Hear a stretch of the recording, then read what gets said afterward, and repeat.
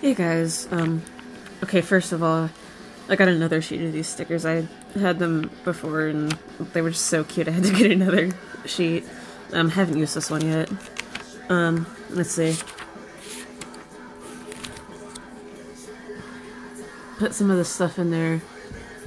M83, this is my current journal, by the way, I've shown you guys this. But, let's see. Yeah, here's a little pretzel M&M's thing with some stickers. And, let's see. Yeah, I have all this stuff in here too. And then, let's see, MDC, and then Pepsi wrapper with Rick Rack and stickers and whatnot. I'm a Pepsi girl. And then I have this stuff right here. I think I've showed you that. But, anyway, tonight, whatever time it is, I want to do a video about, journal storage. Basically, these are all my, or most of my blank journals right here.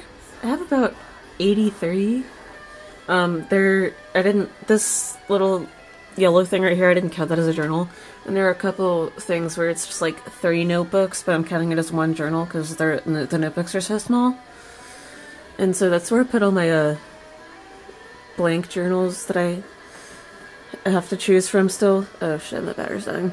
And then under the toilet paper here I have 2 other journals. I think I've showed you these in the past video. And then over here, this was my camp trunk, whatever you want to call it.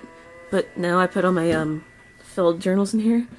I did collages in these too because I was embarrassed by what I wrote in them, but other than that, like, you can just kind of see them gradually getting bigger because of like what I put in all of them, like all the crap I put in them, you know?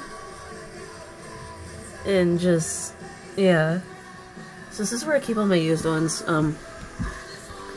Might figure out something else because I'm on like my 25th journal right now. I have like 83 blank ones that I need to fill up, and I don't know how I'm gonna put all those in here, so I need to figure out something else. And for whenever I move, I'm gonna have to figure out a way to transport them all.